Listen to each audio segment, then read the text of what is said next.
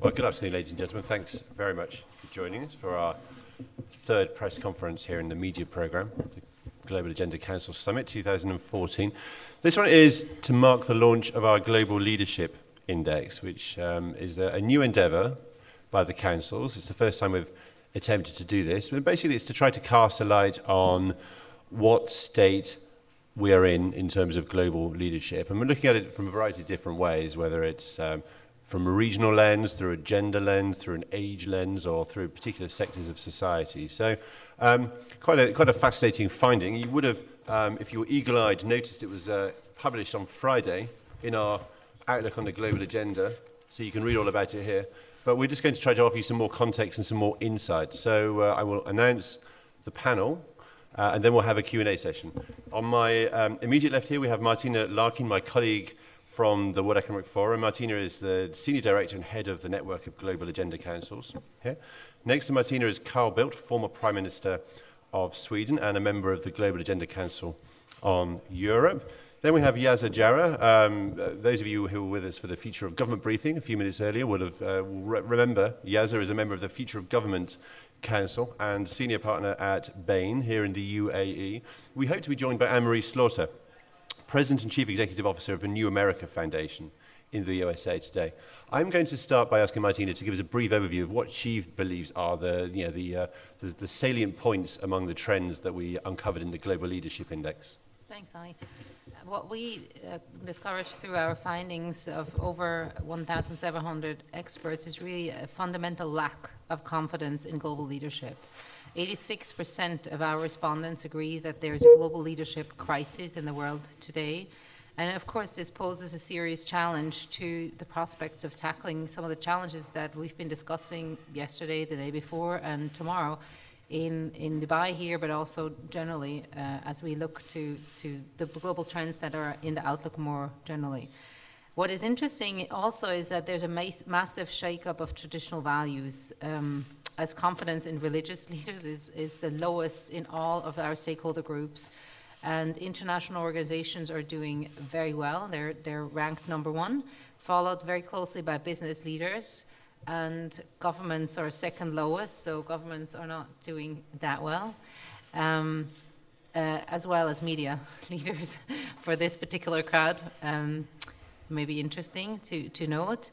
In terms of the skills that people are looking towards, it's really unanimous across gender and generations in the top list, but then it starts differentiating as of the top 3 or so.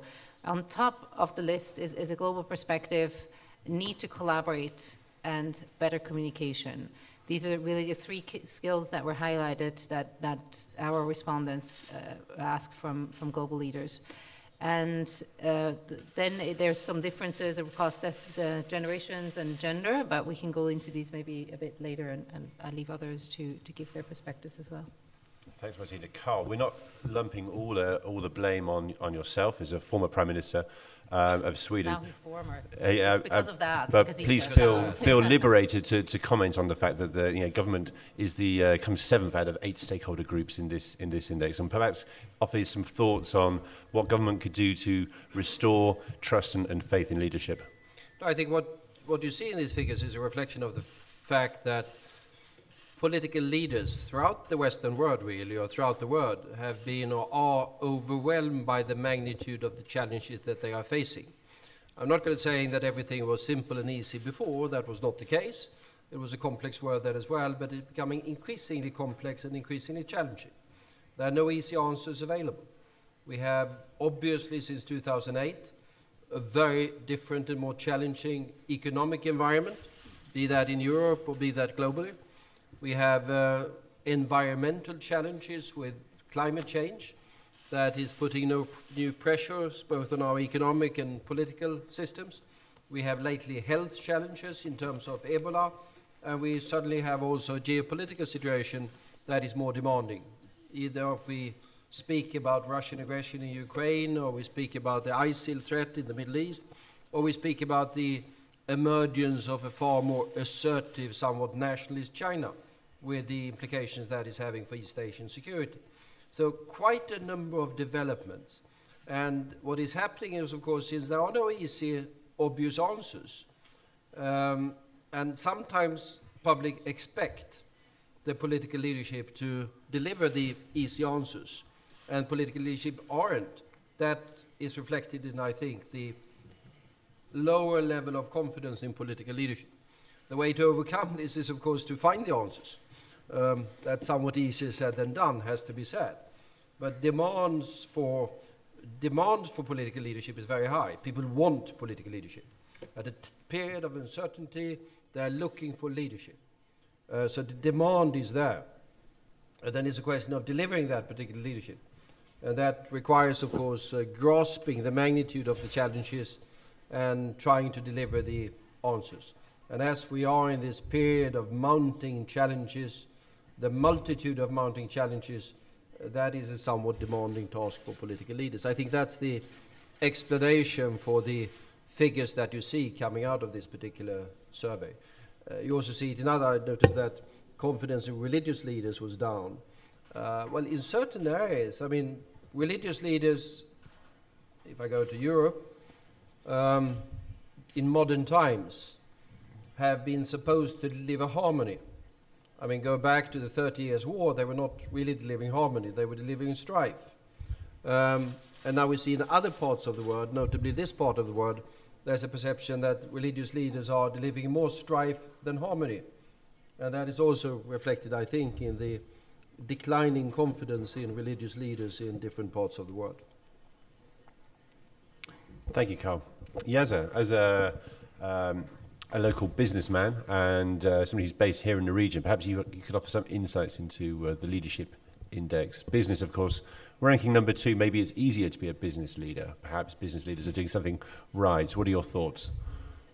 Well, it's definitely easier and less overwhelming, but not something to be taken for granted. I think when I looked at the results initially, something that came to mind, that if you look at the challenges, income inequality, jobless growth, issues like weakening democracy, pollution, most of that list is failures of leadership.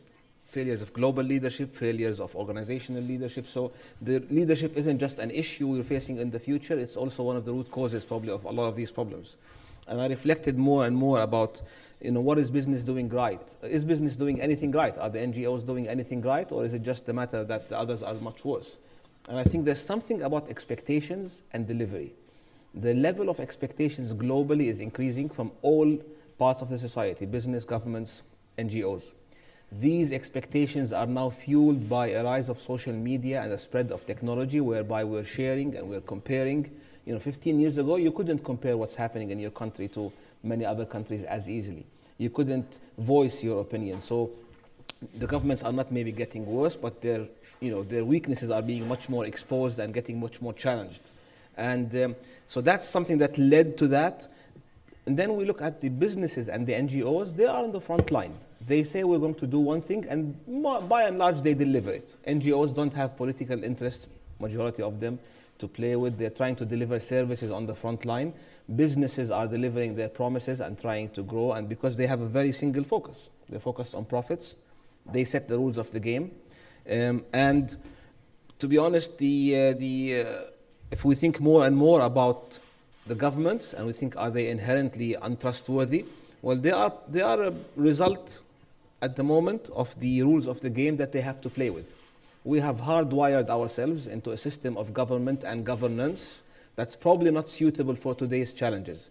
So they're also bound when they're overwhelmed, and also bound by the international governance issues. So we see an age of broken promises, from pollution, if you're interested in environment, to local delivery of health services. We see an age of broken promises, which is affecting the trust in government and the confidence. Whereas in the businesses, it's a little bit more easier to deliver on what you say I want to do. Thank you. Let's see a show of hands, see if there are any questions. Gentleman there on the 3rd row, please. Could you remind us your name, please, sir, and where you're from? Yeah, Siddhesh from Gulf News. My question is to the former Prime Minister of Sweden. Don't you think that we should rise above the regional alliances like the ASEAN or SAARC or G20, because we stay in a more globalized world, so globalized that someone sneezes in Europe, we catch cold here? I didn't get it quite because the acoustics was... Sorry, my question is that don't you think that we should rise above and have more like a participative alliance all across the world? Rise above, say G20 or G8, whatever, or Well, ASEAN. I think we would all love to see that. Clearly, we have a crisis of global governance when it comes to X numbers of these particular issues, that the structures of global governance that we have are insufficient or in crisis. And that has to do also with sort of both the mounting economic challenges, but also the rising geopolitical tensions that are there. And that makes it more difficult to achieve what you aim at and what we would desire, more of cooperation to address these particular challenges. I mean, we have diplomacy is a difficult issue. We have sort of major challenges. We've had a UN-sponsored effort, Arab League to a certain extent, to settle the conflict in Syria. That has not been a big success, to put it in the mildest possible forms. We have an ongoing discussion which is extremely important in Muscat at the moment, between EU, US and others in Iran on the nuclear file. We have ongoing talks in Beijing as we speak, between China and Japan in order to try to resolve some of the acute differences there, as well as some of the economic issues in the East Pacific. But as we are in this period of mounting challenges, there is also mounting tensions, and that makes it more difficult to achieve what I absolutely agree with you, we should try to achieve. And one more question to Larkin. Looking at the index, don't you think that media should, as in media ideally should be where the NGOs are, because media raises the voice of the people and build a trust factor with the larger masses? What was the first part of the question? Don't you think that media should be at the place where NGOs are in terms of... I mean, ideally everyone should be on the top level. Yes, they definitely do have an important role to play, and they should play a much bigger role and be much more of a trusted partner in sort of addressing some of these issues. And clearly they're not. So I think there's a big gap between what is expected and what people think is being delivered and what is truly delivered. But I also wanted to make a point on your previous question about global governance. Clearly, the large majority of our respondents also felt that global governance is a very important concept. Nearly 90% of them think it's a very important concept, but it's extremely poorly implemented.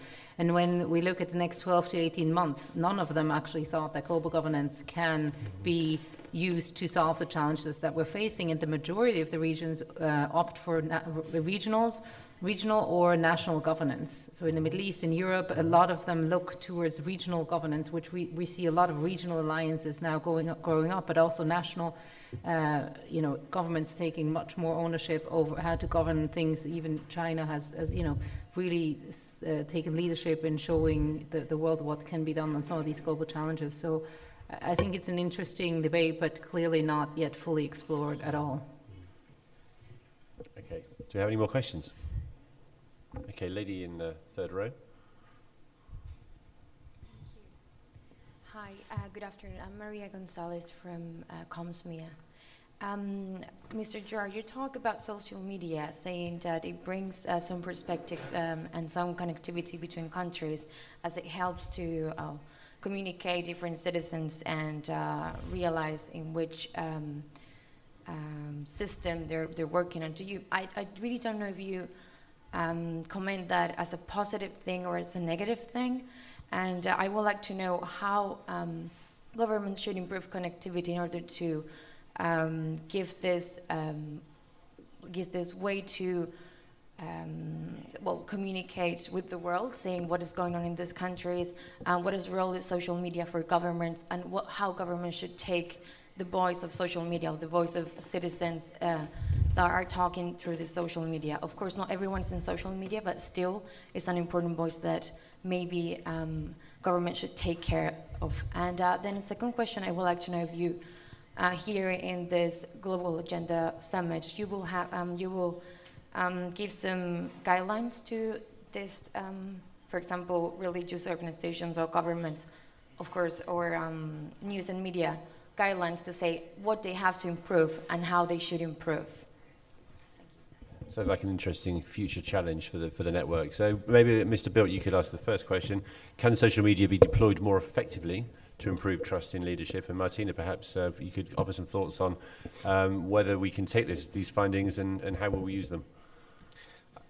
Social media is exploding all over the world, no question about that. And that means that sort of one of the sort of industries, if you use that phrase, in the world that is under greatest pressure of transformation is the entire media business. I mean, there's not a newspaper, there's not a media house in the world that is not under significant pressure and are complaining, by the way. But at the same time, there are new sources of information and new channels. And I think it's going to be even more dramatic as we look ahead. Because what is happening now is that we move over to, you already have it to some extent, of course, the phase of the net revolution, which goes mobile. I mean, my favorite statistics is that within 5 years, we'll have 65% of the population of the world covered by 4 or 5G networks, that is mobile broadband. And that means that in those 65% of the population of the world, nearly every person under 15 years of age, or 20 years of age, let's say that, will have some sort of more or less sophisticated smartphone. I mean, cheaper smartphones are coming out of the Chinese production that will make it possible for very many more people to have it. And social media will be on all of these platforms, which means that traditional media will have to sort of change, and politics will have to change. Because the interaction between sort of the electorate and the governments will to a large extent be through social media. New channels are opening up for political leaders to communicate, and communicate two ways, both getting their message across and listening to the voice of the people and getting information from all over the world. So it is a true revolution that is coming with social media, and I think we are only at the beginning of it, and we'll fully understand the magnitude of it perhaps in a couple of years. Martina. So on what we're doing here with the forum and the councils, first it's obviously important to raise it and raise awareness of the fact and make sure that we have it on our global agenda as well. We obviously have representatives from all of these stakeholder groups here in Dubai, but also in our larger network within the forum. So clearly we're working with them already, and I think that the fact that they're here, that they're committing 3 days or 2 years essentially to the councils is already a big step and shows leadership that they do want to address these issues. But this is just a start, and we're going to use those councils and members of the councils to really look at some of these challenges and also make recommendations how to address them. And the forum is committed to bring those recommendations forward to Davos and to the regional events in spring to really make sure that they're not just remaining within that network, but really are more spread and applied across the world and across our different stakeholder groups and communities. And just to offer a bit of context, that a lot of the brainstorming and thought leadership that's generated here really is taken forward and used in Davos and developed in Davos as well as elsewhere, and this really is the beginning of a road to Davos in terms of a roadmap of great ideas that get incubated throughout the course of the next year. The Global Agenda Councils do not just meet once a year, they have regular phone calls and conference calls and developing ideas and different projects at different streams throughout the year. Thank you very much indeed to you for joining us, and thank you indeed to my panel for being here and explaining more about this index, and I wish you all a very good summit. Thank you. Thank you. Thanks very much.